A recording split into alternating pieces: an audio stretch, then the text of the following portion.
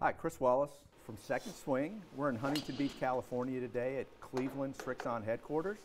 I'm with Zach Oakley, product manager for Cleveland Golf. How's it going, Zach? Good, how are you? Good to see you today. Thanks for having us up. Yeah, thanks for coming out.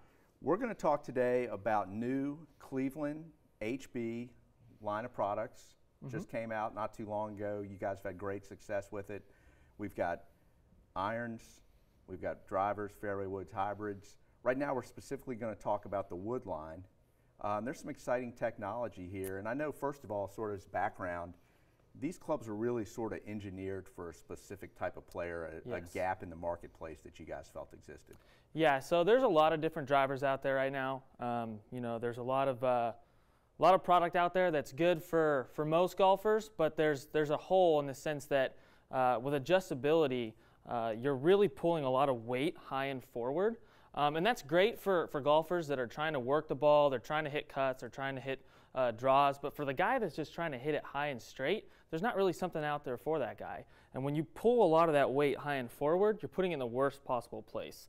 And so what we've done is we've had this lightweight hosel, and we've pulled that weight low and deep, so you get that high launch, low spin trajectory.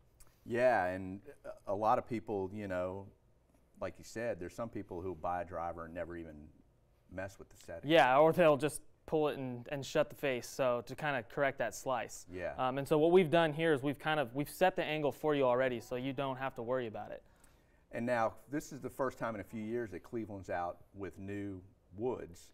And one of the things you've brought back that was very successful for you in some of your more recent woods was the high bore crown that's utilized on this club. Yeah, so the high bore crown, the high bore, kind of one of our iconic drivers that a lot of people remember.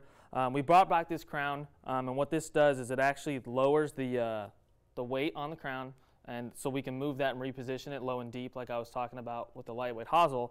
But this new crown is actually made so it flexes at impact, so especially on those high face impacts, you get more ball speed.